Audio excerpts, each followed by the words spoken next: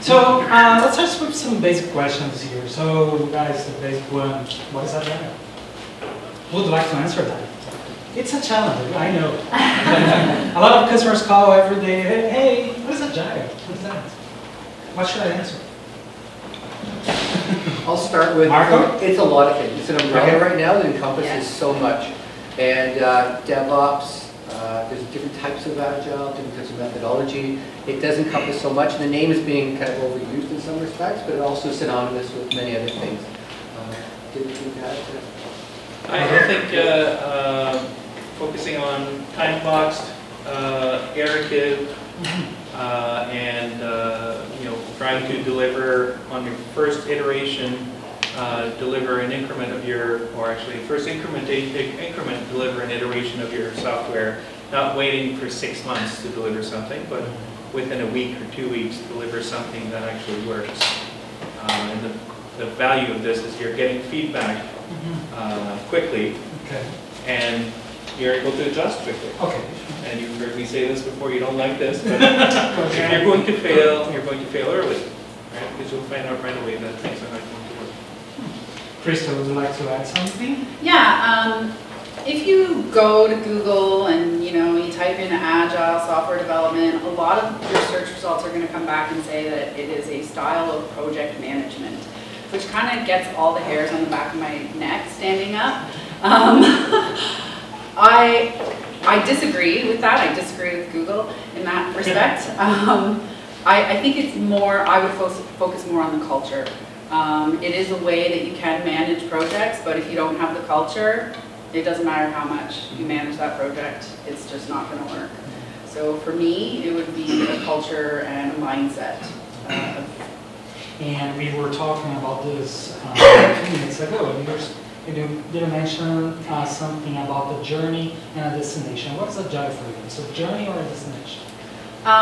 Agile for me is definitely not a destination. I would say the actual most experienced person in Canada, that supreme Agilist, is still not at their destination. Part of the core of Agile is retrospectives, reflection, and improvement. So in that regard, even just us being humans, we are constantly capable of more improvement. So for me, there's definitely not a destination, it's a continual journey. Okay, so you brought something very interesting. By the way, this morning a potential customer called me and said, hey, I want to be Agile next year. So, Hugo, what do you think about it? Wow, I would think the first thing to being Agile is adopting an Agile culture. You can have the most amazing team that will deliver stuff in a week if your ops team is like, okay, we'll see you in 6 months before you get your servers to deploy stuff, or your executives are saying, oh yeah, that's great if you're being Agile, but I want all these requirements to be completed for before you can do anything. It's not going to be successful. And I think Krista has a good analogy for that. I'll let her talk to you about that. But so getting the culture, getting the executive leadership to believe in an Agile mindset, or at least having the trust to give you enough room to hang yourself is important. Okay. Michael, what would you say for that? There's a great discussion going on right now about doing Agile or being Agile. And the difference is quite significant because people see the rules and you have to go through all these different steps. And sometimes you have to sit back and say, well, what was the goal of this? It's working closer to the customer. Am I really bringing the customer into this? Or am I just going through the ceremony? Retrospectives. So am I just we're talking about retrospectives. Am I just going through the formality? Or am I actually looking at something that we can improve? And that continuous improvement mindset is so important. Recent survey, State of Agility, version 1 is a great survey. 2/3 of respondents said that their companies were just maturing, in the growth maturing. And that was people doing Agile for 5-10 years in many cases. So that growth, that's a case of, it's very synonymous with what we do. And it's also a lot of how we work in terms of the community and talking about things and having ideas and saying, does this work? Or we tried this, or this didn't work. Well, like that. It's not a textbook. It's a way of connecting and working with people. Collaboration is the word that I love most of. It's an interesting point that you bring up because I actually worked at a company and we did reviews, which is, for those of you who don't know, a part of the Agile process, where you review what has been developed with your stakeholders and usually the end users, where you get that feedback. And the reviews that they were doing was with the development team and the executives, but not the end users. And the end users were writing in and saying there's not enough communication, we don't know what's going on, and the technical people are going, well, we're running Agile, like what's their problem? And I'm like, maybe you should invite them to the review. And they're like, what? And it was like this big shock, and it's like, no, that's what they're for, like for them. And you know, in their minds they were following the textbook, but even missing such a small piece, it sort of falls apart. Okay, so for example, in your experiences, how companies start becoming agile? So they wake up and suddenly they realize, hey, no, I want to become agile. Hugo. No, okay. I think, so probably, and there's lots of different opinions on that. A lot of people will say you start Agile, you get everybody to be Agile, and you know, you'll be successful. In my experience, that doesn't work like that. You start with a team. And first of all, you start by socializing with the organization. We're doing Agile, and this is what we're going to do. And you need to be really clear about, we're not going to move your cheese, we're not going to change everything overnight. This team is going to be working in an Agile environment, or whatever you want to call it. And you find that one kind of team that's probably your scapegoats, but they're also, if they're going to be successful, they're going to be the people that are going to become ambassadors, and they're going to tell, you know, the other teams how to adopt and how to use Agile. You want to celebrate your first successes, and so the one thing to do then is don't take like the biggest project you have and say we're going to go Agile. You know, you want to take something that you can actually deliver, you can be successful, and then start telling people, okay, so this team has been successfully able to do this. One of the keys here is you probably want to start with people that know about Agile. You don't want people to just wing it, because then, like Krista was talking about, they'll fail and then they'll say, well, we're doing Agile, and so Agile is crap. No, you want people that know what they're doing. You want those people to be kind of the people that help that team deliver, and then you want to socialize and you want to train and stuff like that. But there's a lot of knowledge transfer and there's a lot of training that needs to be done. And again, if the executive team is not ready for that, it's not going to work so well. That's a challenge. Yeah. Okay. And for you, Krista? Yeah, I agree with Hugo. Starting small, getting training, and sticking to what is considered true Agile. So I'll share the analogy. It's actually a story from Michigan BERTEIG. He equated Agile to being a tool, like a hammer. So you use a hammer to build a deck. So you're building your deck and you're swinging away and the nails are going in just great. And after a couple hours, you're like, oh man, my wrist is just killing me. But you keep swinging and you're really starting to feel the pain, and you look at the hammer and you say, well, if I took off this real big heavy part at the end, well then it wouldn't hurt my wrist so much. So you take that part off, but what are you left with? Well, you don't have a hammer anymore, you got a stick. So that's kind of like Agile. You're going to start the process and you might start to feel some pain, but you have to remember that you're building strength at the same time. And if you don't go through that process and you don't continue to build that strength and you just remove that piece, well, you're not left with Agile anymore. You're left with something completely different. And you're not going to build that deck with that stick. So for me, it would be trying to stick to true sort of Agile practices as best you could. And for you, Michael, what do you think? Well, Agile's become quite prevalent, it's growing. I think everyone's probably had some exposure to it at different levels. And sit back and look at what are the expectations, what are the drivers, the problem that's being questioned. Quite often it's, we want to go faster. How do we go faster? And the benefits of Agile, sometimes, you know, they look for that to be the number one, but the number one benefit of Agile is flexibility, visibility, and collaboration. So you want to be able to sell the flexibility. What's your 12-month roadmap? Well, it's actually new change with reacting to market pressures. So you want to be able to share where Agile is adding value, and in some cases, it's not really what was the expectations to begin with. And I think training, support from others, working together, trying. One of the coaching, Lisa Atkins, one of her mantras is celebrate failure. And, with a 2-week iteration, if you find something doesn't work, it's you save the company so much, and you can move forward, and you've learned. And those are the small steps in R&D that really bring the best products to market. That brings a lot of questions. What areas, departments, can we implement Agile?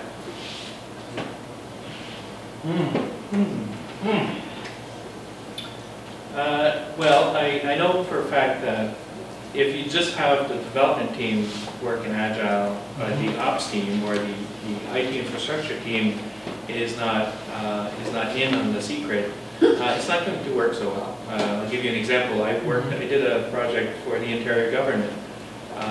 Nobody for the government here? Before I insult anybody. So we implemented a full solution in 6 weeks. And it was small increments of 2 weeks. So in three sprints, we actually implemented something. It took the government 9 months to provision the servers so that we could deploy it to a QA environment. So you want your ops team or your IT infrastructure team to be able to work with you. And I'm sure we'll talk about DevOps a bit later, but that's definitely one of the teams that you want. If you're deploying stuff every week, every 2 weeks, and it's being deployed in production, it's actually being used, you probably want your help desk people to be aware of it as well. So that's and did I mention the IT executive or the executive? No. Okay. Yeah, I agree with Hugo. At different places that I worked at, Agile was implemented in one department and other departments were resistant. So you become creative with how you can bring Agile to them.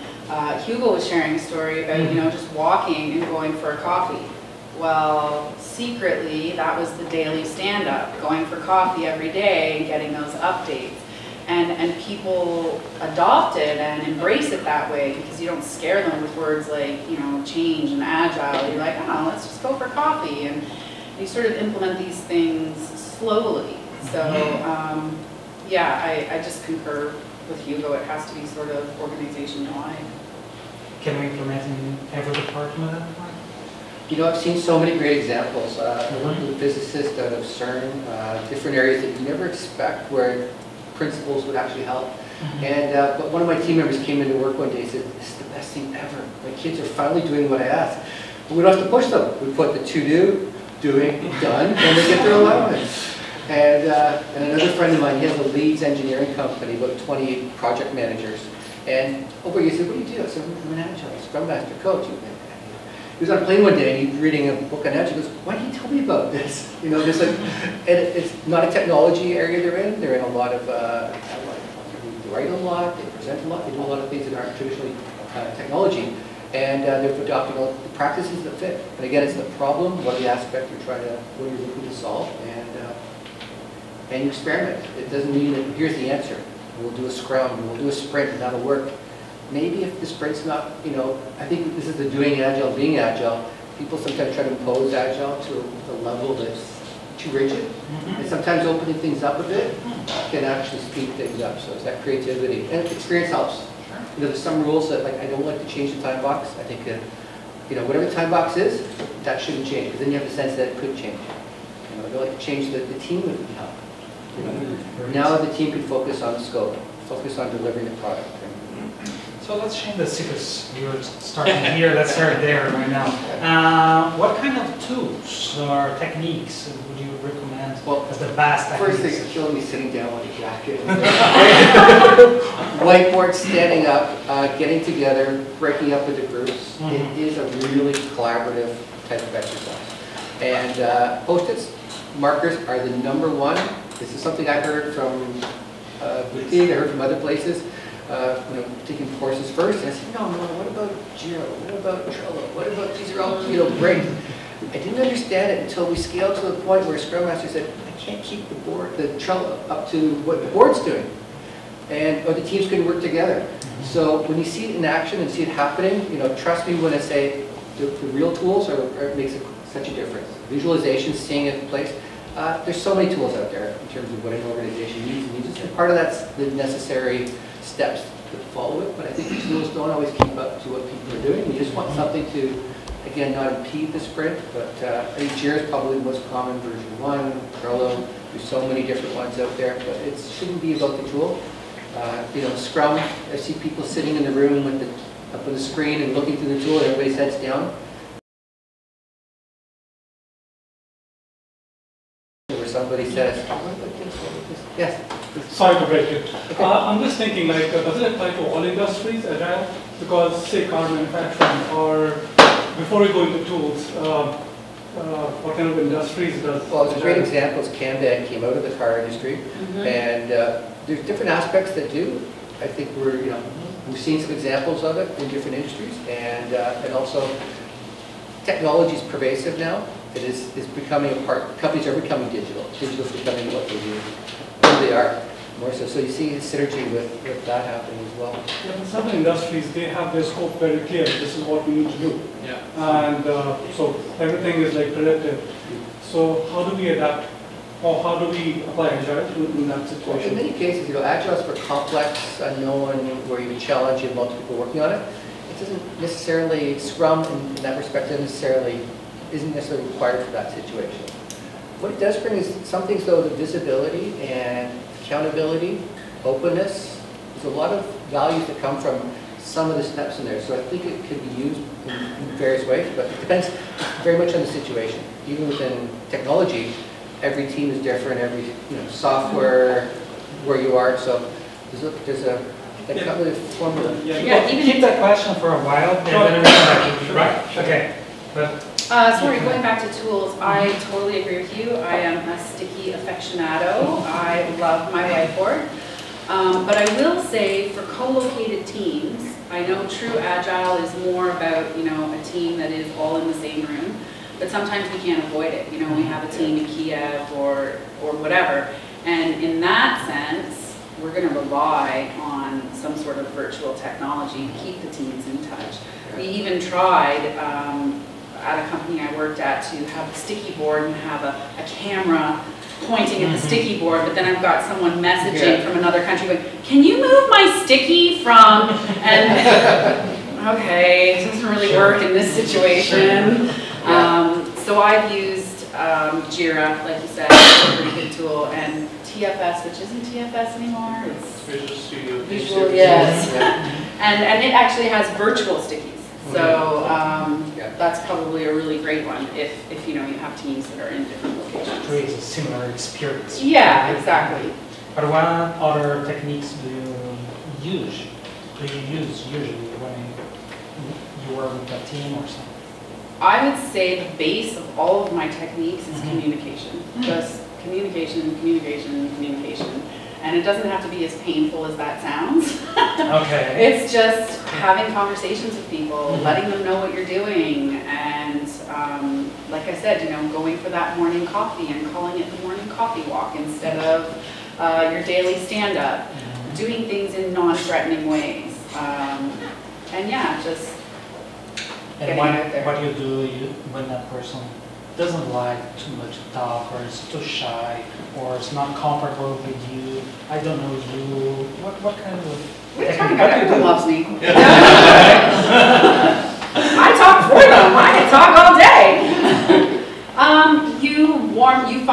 You find something to be in common with that person. If it's not coffee, maybe it's tea. If it's not coffee or tea, maybe it's a walk outside because they're a nature lover, or you find some common ground with that person. So yeah.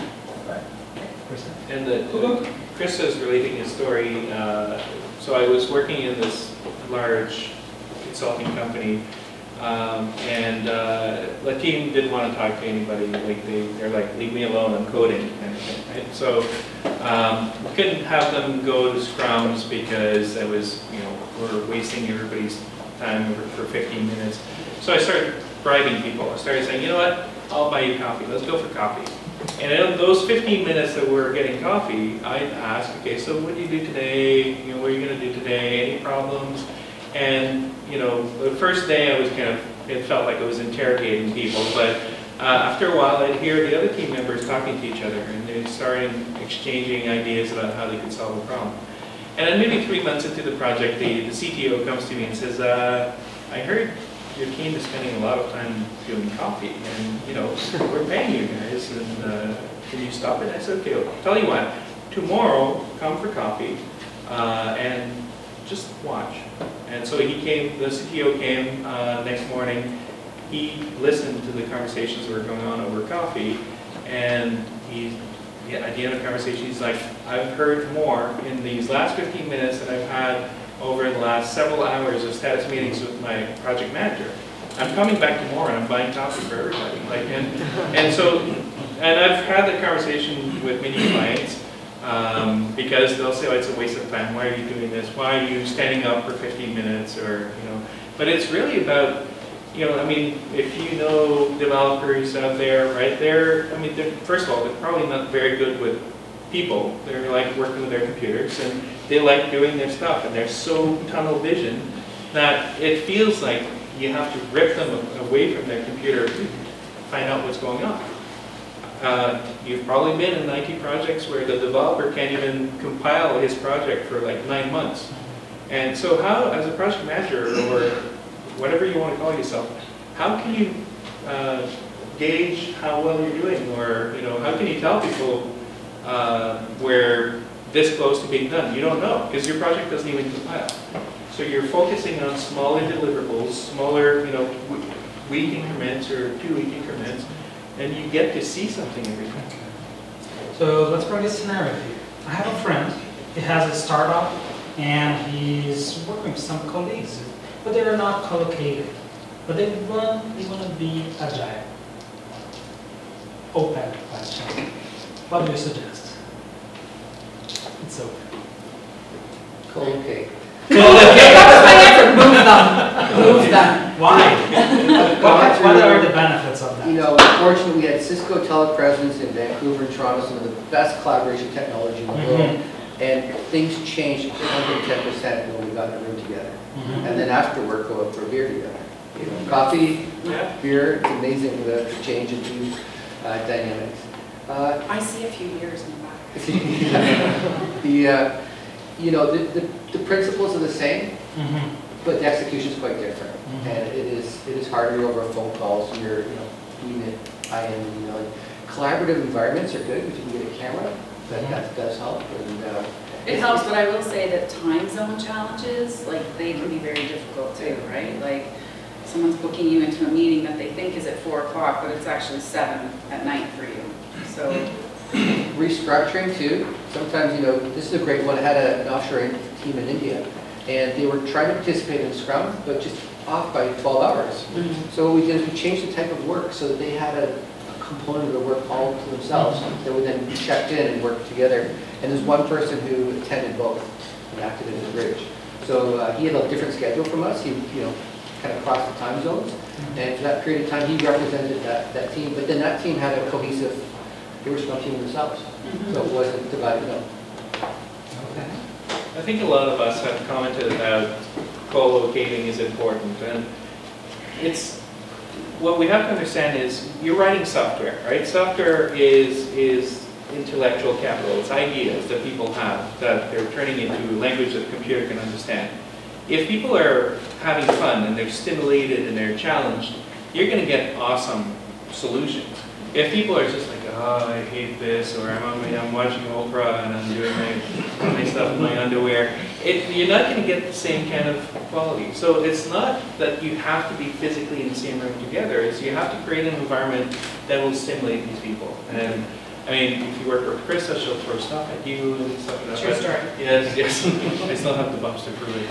But that's what it's about. It's about creating that environment that encourages people to solve problems in a creative way. I mean, one technique that I use is the half-hour rule.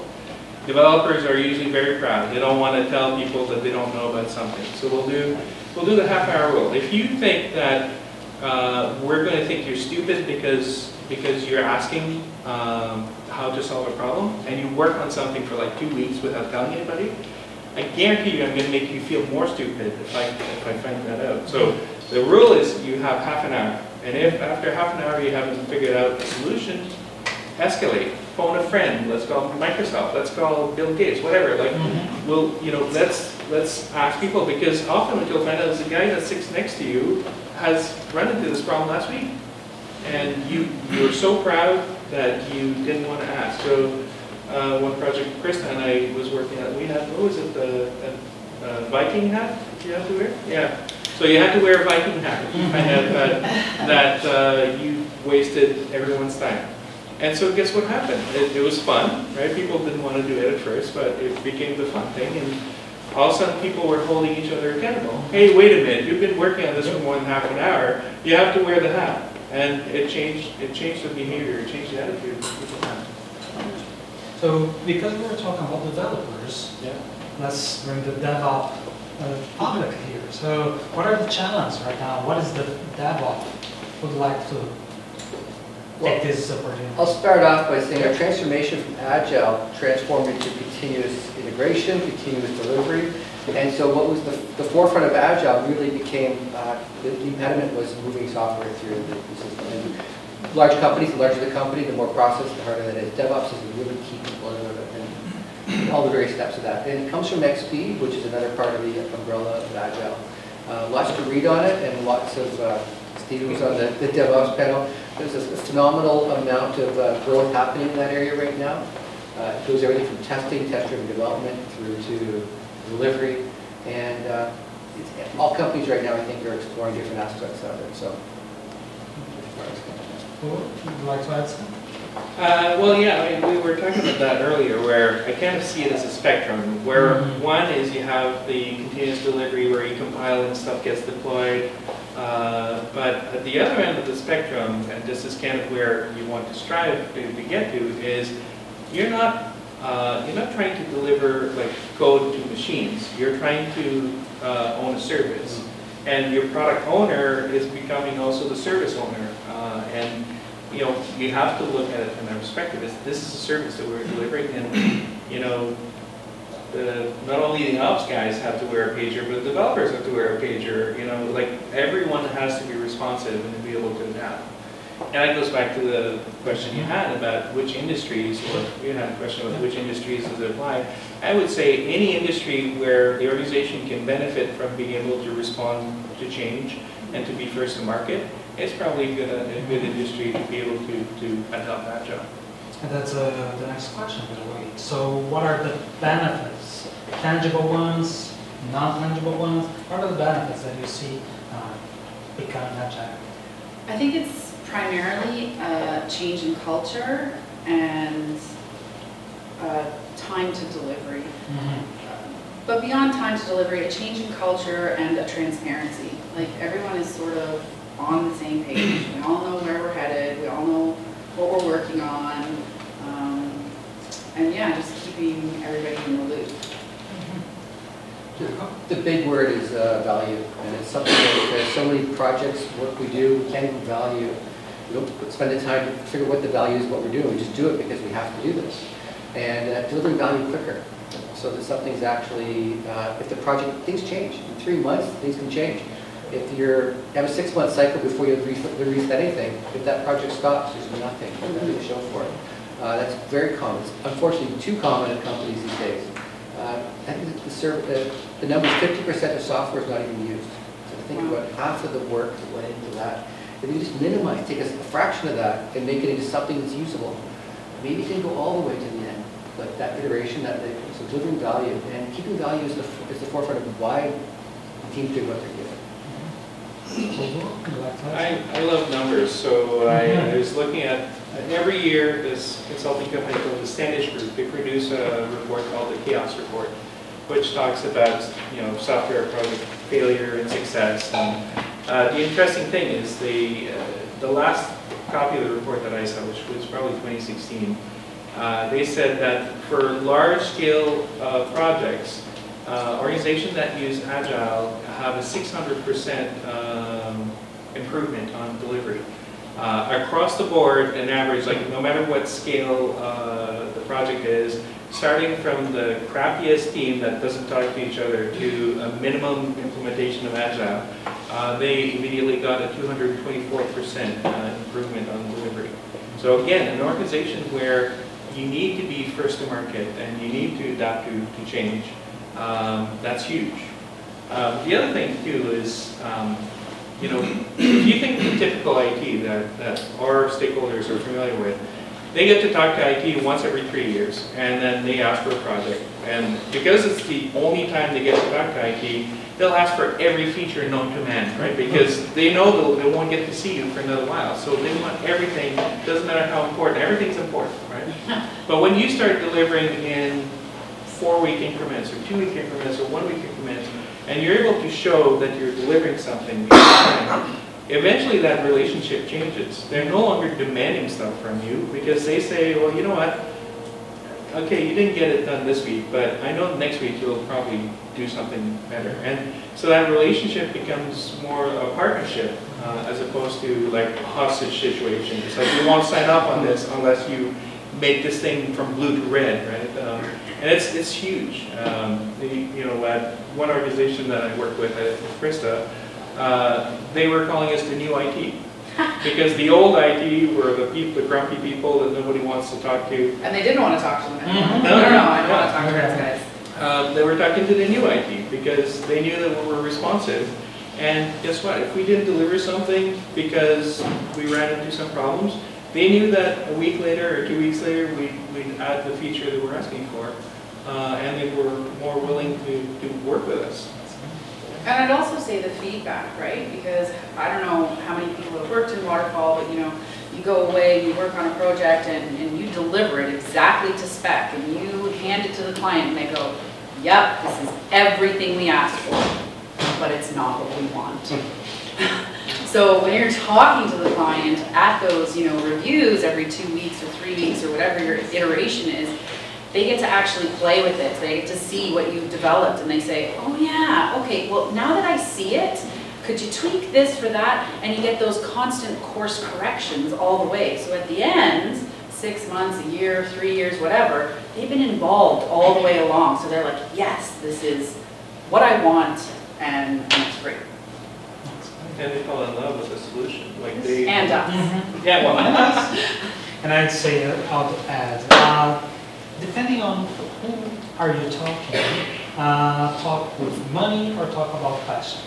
So if you talk about teams, members, or people that are working, if you can say that you have a better environment, you have a better and responsive environment. But if you talk to some director or vice president and they will become interested about, when you say about money, you can say that once you have a high-performance team, you can have much more profit or reduce expense. You can just add the conversation or the top of the conversation. Okay, so 2 more topics, and then we open to questions. They are here today. Tomorrow, I really hope they get very excited. Okay, today how we can attack. What's the best way for the first step? What they should do next? Whatever comes to your mind. Well, not that. Okay. Not today, we're agile. Okay. Not that. That's a good thing. What can be going back to first sort step? of what Hugo said, socializing it, getting your people trained or getting people that are already trained in Agile if you have that luxury. Not everyone's going to go along for the ride. You might have some turnover, and you have to realize that that's going to be a part of the process. But you have to sort of look at your long-term goal and see where you want to be. And so that's sort of one of the challenges that you encounter.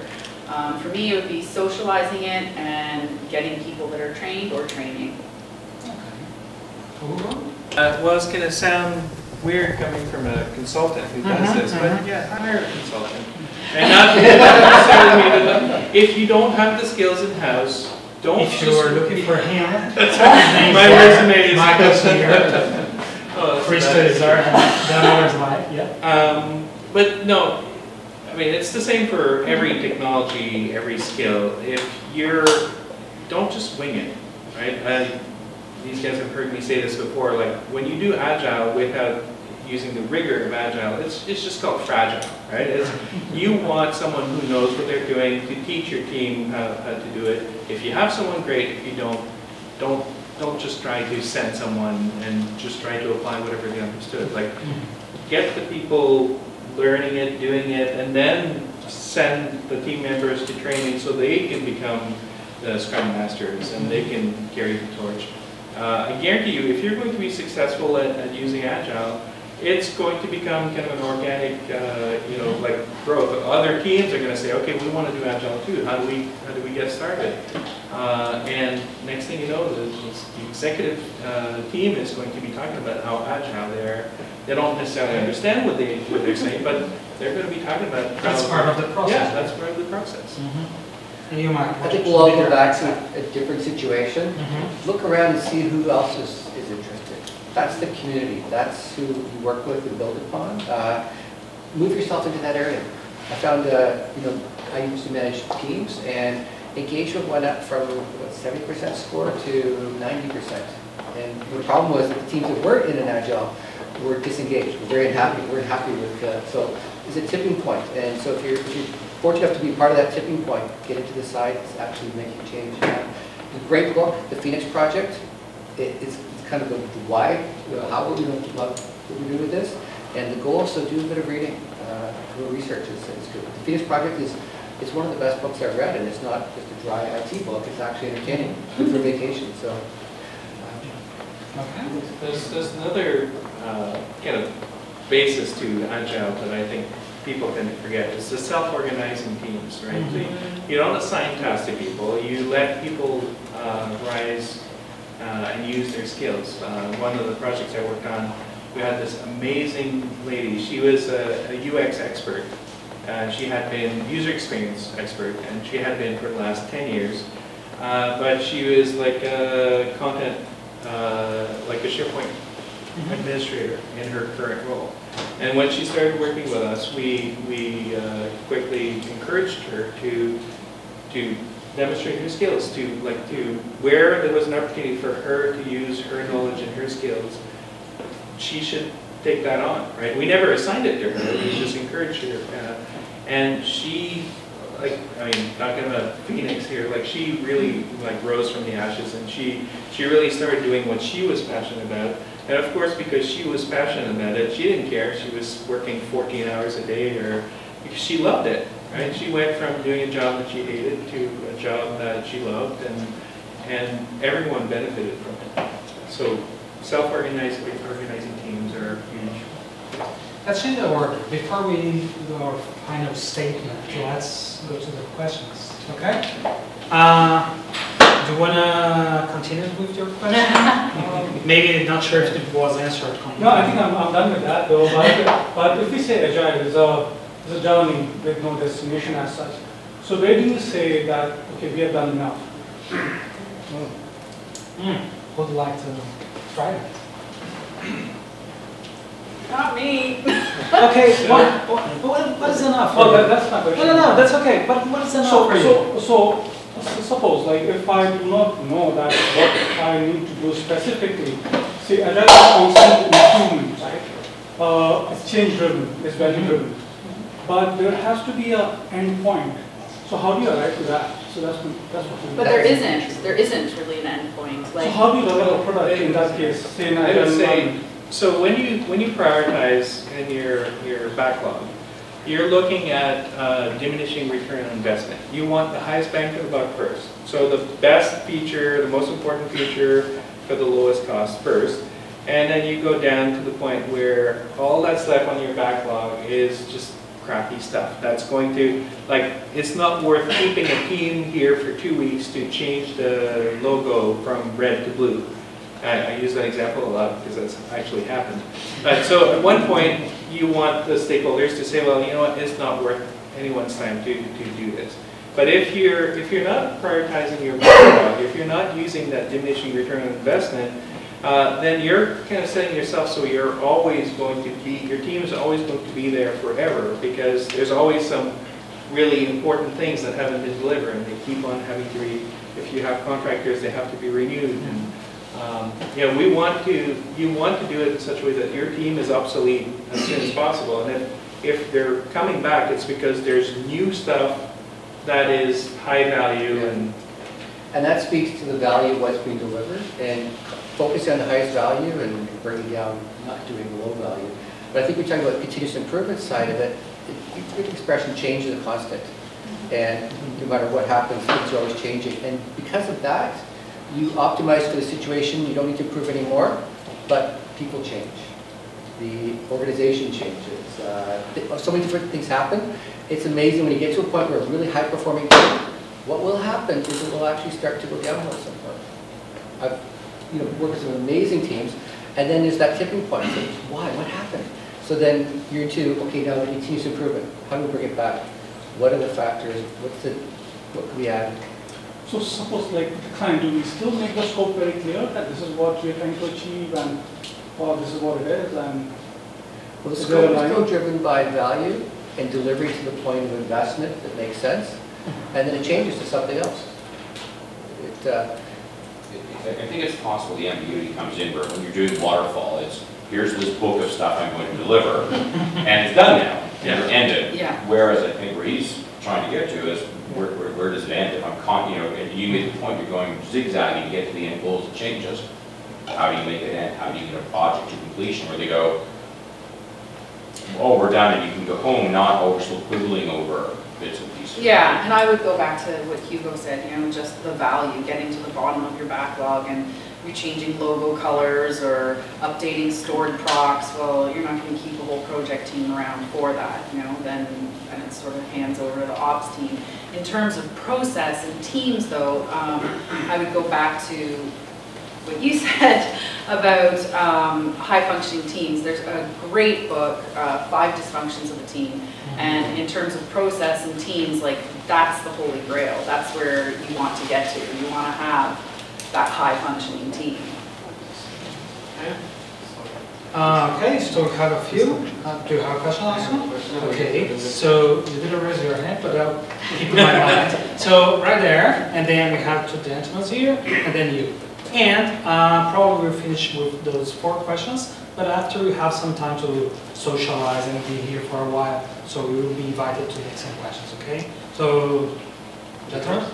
Having been part of at least 6 or 7 teams that are fully convinced that they're doing Agile, but definitively or not, how do you deal with the team? Because that's a very hard situation, because you're like, well, no, and then they're like, no, we're doing these ceremonies, and so we're doing it. How do you, other than leaving the company? Do you have a card? It's a we problem. sort of experienced that at Georgian, right? That's very common, I think, in the hybrid world we're in today. Look out for the opportunities where something can change. Learning about what's happening, different ways of doing it, posing questions to others, saying, our team's doing this, how do we break that? Sometimes if you try to hit it head on, you'll get resistance from the company saying, no, we have to do this. But if you do it subtly, you say, I can see how something can change, and you just quietly make a small change. You slip something into the process, and somebody goes, what is that? That's a burn down chart. Instead of a release schedule, we're looking at a burn down or a burn out chart. Small things. The change doesn't happen. It's not like a big bang coming in 3 months. We're all agile. It's now what's the next phase we're looking at. So you recognize it. You can see it. Now look for ways on the team to help drive the change. You'll find others will start to reflect on it too. Yeah, I would reiterate that when I first started at one of the companies I worked at, the first thing I did was they had sort of what they called an Agile board, and it was, I don't know, it was a mess. It was a hot mess. So my first small suggestion was, this looks great. I love that you guys are doing this, but how about if we arranged it this way? And they're like, oh, yeah. There's just that one small, let's rearrange your whiteboard. And and then that was it for a couple of weeks. And then it was, hey, what if we met every day and talked about what we're going to do? And then, when you encounter a problem, maybe I can help you. And they're like, oh my gosh, that's a great idea. Hey, yeah, okay, let's do that. Don't use the A word. Don't use the Yeah, don't use the Yeah, word. just do the steps. That, Yeah. Disguise them. Yeah, a big complaint about bad things of Agile is what I hear is a lot of people are afraid of jargon you're using, right? It's like Scrum and burn down, and you don't have to use those terms if you don't want to. Like just like you can learn karate without speaking Japanese. Like that's kind of important. If people are afraid that you're using these terms, then just introduce a change and don't use that scary term. Just it doesn't have to be Scrum. It can be, let's just have a quick meeting, or let's just go have coffee, whatever it is. Okay. So the next one here, who was that? There was someone. Okay. No one? Wait, there's a queue. Okay, so yes, sir? So I have a question. When it comes to larger companies that are, I know it's a common trend these days, I mean, my company is doing this, they're trying to save office space, so they basically have people be mobile employees, which frankly is amazing. I only go to the office 2 days a week. But from an Agile perspective, how do you make that work? And I don't want to work 5 days a week. Nobody does. Yeah. No one wants So how do that. you get around that? As a manager, that was a tough question. Work styles, work from home, and then, oh wait, we stand up every day in the office. They don't actually work well together. It's unfortunately, I found teams that are more together to work better, and there's also compromises where they'll take a second Friday off and more people work from home. But the trend is that mobile is great, but also working together is great. So they both are. And it's a contradiction right now with big companies. I see it.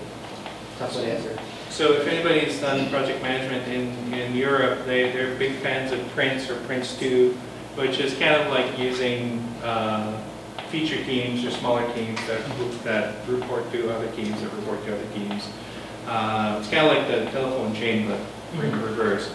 So one trick I found was if you have people that are co-located, and keep in mind that the more people you have in your team, the more communication points there are, and at some point you have more people or more communication points than you have people, and it just becomes noise. So if you can keep your team smaller and say, well, you know what, these 3 guys work from Barrie, so they're gonna be working on this feature, and they're gonna be their own little scrum, and one of them is going to report to kind of the bigger scrum. That works. It's not ideal, like it's not as good as having everyone in the same room, but again, we have to consider that more and more people are hoteling or remotely working or whatever we want to call it. And let me add this. The constraints may be a way to be more creative. So maybe that constraint, try to think with your group a different way to get together. So maybe a coffee, maybe lunch. Maybe try to think some. Yeah, I mean, as it is today, we do daily meetings every day, so they're typically always over the phone. Sometimes live desktop, sometimes work. But we also have 2 guys in the Philippines and 2 guys in South America, and about a dozen of us here. But again, we're all working from home this week, so it's difficult to actually collaborate sometimes. If you think about how you relate to people, and cut out the technology and cut out the job, how do you relate to people? You have something in common with them. So my suggestion to you would be those 2 days a week that you go into work, go to lunch with your team, or chat to your team about what you did on the weekend and what they did on the weekend. And the more you can relate to someone, the less that telephone call is going to be a constraint. You'll be able to start reading people just over the phone. Hey Joe, you sound a little stressed out, like just over the phone, because you've gotten to know him and you've gotten to chat with him. I think breaking it down to the very basis of what it is it's just relating to people. So I would say try and be as social as you can in those times that you are in the office. We have 2 more questions. There will be no time for that, but we have 2 questions here. Closing, and then we socialize, and then you can make your question. Okay. You? I've seen one of the biggest challenges when people try to use Agile. I'm an Agile passionate, I love it. I mean, I came from the waterfall and then I went to the rational unified thing, but Agile is exactly my job. And a lot of my friends, they look at me and say, Daniel, you guys are crazy, Agile doesn't work at all. And when I start to ask questions, some of them realize they don't want to try at least, or they don't want to go for Agile because they're waterfall guys, period. But what I've seen that the biggest failures is when companies try to adopt Agile, they just want to use Agile because it's top trend, it's fancy, you want to be cool. And I've seen that they fail because the executive team, they don't support them. So even if you, my personal opinion, if you try to adopt Agile, I'm from an IT department, but your product owner, your business, they're not dedicated to that. In my opinion, you're just going to have headaches, high turnovers, and people will not going to follow this thing. And the biggest challenge as well is milestones and deadlines, because I love Scrum and Agile because you really don't know what you want to do at the end, but you have an idea and you adjust and you adjust and you go, and then at the end you find something. But people come already with a deadline and they say, I want this in a year, and you start doing sprints and you say, sorry, if you don't convince them that the quick deliveries are good, they're going to say, hey, December 31st is my day, it doesn't matter if you deliver me. So we'd like to hear from you guys, what do you think about that? Because for me, it's an endless war. Because they don't get it, what is Agile, but they want to use waterfall things in Agile, and those things just, they don't match, you know what I mean? Can I jump on this? What phone do you have? I have an GG4. Do you want an iPhone? If you want to give it to me for free. How do you convince iPhone users to change their phone? I don't convince. So I just use mine. I said, guys, when they ask me, why don't you buy an iPhone? I said, I'm not stupid to pay that much. So both of the phones are good to phone calls, message, and It everything. depends right? what you want to use for. I have my Android that has way more flexibility and functionality than what yours has. And I don't have the money to pay double for you guys. That's my explanation. Let's forget about the telephone. But I'm just trying to say, try to take the best advantage of everything. So there are some good things in the waterfall project. I would like to hear from the gurus here to say, what do you guys think? Because this is always a challenge. And I'm going to repeat what a guy told me here in Toronto. They say, people don't get it. They don't know what is Agile. I said, you're right, they don't get it. But it's fascinating. It's really good when you apply it. But it has to work, right? It has to come. Okay, any comments? So Hugo and I actually worked at a company, and the executives didn't get it, like at all. They would be in meetings and they'd say, oh yeah, we're doing Agile. Yes. And I literally wanted to snap their fingers every time I did that. But what we said to them was, okay, we know you don't get it, but give us your trust, give us your faith for 6 months. If in 6 months you don't see a change and you don't see value, we'll go back to your waterfall. Just give us your faith. So thankfully for us, they blindly gave us their faith and went into meetings and said, yeah, we're doing Agile, because they didn't get it. But in 6 months, we had several departments coming to us and saying, what are you guys doing and how do we do it? So we got that buy-in by showing them the value. So if you can convince your executives, you know what, I know you don't get it, but just trust me for this amount of time, so I can deliver some value to you. One of my current clients, so this is the second project I'm working with them. First project, this is, we don't want to do Agile, we have 6 months to do this, and this is the third time we've tried to do this, we failed before, so we want to be successful. So I'm like, okay, well, first of all, if this is the third time we've tried to do this and you fail every single time, why don't we change something, right? Because we all know the definition of insanity, so let's change something so that we can expect different results. And let's keep your 6-month deadline, but we're going to change one thing. We're going to deliver every 2 weeks. And every 2 weeks, we're actually going to push this to production. And it doesn't matter how crappy it is or how good it is, we're not going to compromise on quality, but we're going to deliver something. And the other thing we're going to do is we're going to have all the business users, they're going to meet with us every day for 15 minutes. We're going to stand up so nobody feels comfortable and stuff. So again, what started happening is we started by building that relationship where it was not a ransom, it was like a relationship where we're working together. And we're able to adapt to change, because if I as a developer am saying I'm trying to figure out this issue and the business user is here, the business user can say, oh, I can take care of this, I know the answer to this, or no, we don't need to worry about this. So what happened is we still delivered, you know, within those 6 months, but we were ready to go live probably after 2 months. And when we actually went live, it was like a non-event. Like, it was not one of those where everybody had to come in on the weekend and, you know, say goodbye to their families. No, it was just another build, and we happened to go live, and there was tons of stuff that didn't work when we went live. And guess what? None of the stakeholders got emotional about it, because they said, we know you guys will fix it, and we fixed it a couple days later. So it's it. So you take what they're willing to give you, and you make those small changes. I mean, it's erosion. Can we go to the next question? I wanted to reflect. Yeah, I go love ahead. your passion, and I love that you said the word love, because I think that's something that many of us have been through Agile transformations have come to that point where, you know, the reason I do is with people, that adoption, the change isn't easy.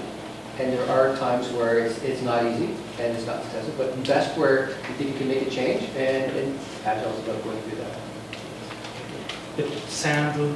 Send us a message telling us how you made it. Yeah. Okay. Yeah. Okay, last question, please. Hi, so I work as a product manager for software as a service, BE application in the airline industry. And it's a startup. We're in the first part of year 2 of the startup. And this is a big product. Like, this is huge. And no piece is really small enough to fit into an iteration or into a sprint. So I guess my question is, how do you take something that large and get a value unit out of it within a short period of time that you can actually prove? You know, I don't want to drop it down to changing the color of the logo. It needs to obviously be bigger than that, but it can't be a feature, it can't even be a feature in the product, because a feature in the product is 12, 18 weeks long from a development. There's just so much integration, so much whatever. So how do you, and maybe this is more for Krista from a product owner, product manager perspective, how do you take something that's that large and chunk it into value units and show development, but then turn around and show your client at the same time that you aren't going to see the whole picture for a bit, but here's enough that you can get excited about it? Well, exactly what you said. Like, here's enough that you can get excited about it. So I imagine your 12 to 18 weeks are that long because you're tying into different systems or whatever, right? So one project that I worked on was an incredibly large system too, very complex. Our first iteration was, I can log in. That was our user story. As a person, I can log in. And, you know, the executives weren't too happy about that. They're like, seriously, you guys can't do any more than that? But there is kind of always a way to break it down. So I would say working closely with your UI and UX people, even if you're delivering some prototypes and explaining to them at the end of a sprint, this is going to eventually tie into this system and this is how it will function, but this is what we've completed to date. So I would push back and challenge you a little bit to try and look a little closer and see how you could break it down. Because I think if you look a little closer, you'll find you will be able to break it down. Yeah. And Krista will always say, if everything's important, nothing's important. So Yes. unfortunately, sometimes your stakeholders don't want to give up on something. That's when you look at, well, there's a technical risk and there's the business risk. So the technical risk is this big component that these two systems, you know, need to talk to each other. And if that doesn't happen, then the whole system fails. So that's probably one of the first things to start looking at is, can we get these two things to talk to each other? It's not going to be very exciting, it's not going to be very pretty, Yeah. but if I can, you know, send you a message and you do something with it, and like I call a database and it returns me a hard-coded John Smith 123 Main Street, that's great because after that sprint, the team that's working on the database can start connecting to the real data. The team that's talking to the screens can start plugging that data into real screens, right? But that's one of the highest technical risks. Any points of integration is where things fail. Usually what you'll hear is the opposite, where it's like the team is going, we're doing great, we're on time, and then 2 weeks before the project goes live, they say, oops, we're 6 months behind.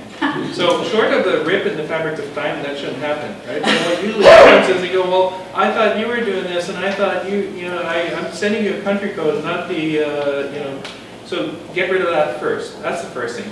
The second thing is, 30 seconds. sorry? 30 seconds? The time boxing is Oh yeah. So the second thing. Have his email address. The second thing is talk to us after. I'm done. No, so the second thing is your users, when they try to talk to IT people, they try to talk in an IT language, right? And they're trying to tell us stuff in the way they think we don't want to hear. The best way to get feedback is to present them with something visual. So get the screens out there. Like if you can't do everything, get the screens out there. Get them using the screens, get them clicking around, because they're going to see right away the stuff that they don't like, and they're going to give you feedback. If you're working with, let's say, bankers and accountants, right, don't ask them to be creative, because their job is to look at columns and make sure everything, checks and balances are there. So give them something that they can do checks and balances, right? I asked for this feature, I asked for this screen, and that's how I would approach it. So, 20 seconds. Exciting time to be a product owner. A very exciting time to be a product owner. Yeah. And the evolution from product manager to product owner. You're defining the role. It's going to define, I think, from recruiting to growth. It's one of the most exciting right now. Epic level prioritization. Google that.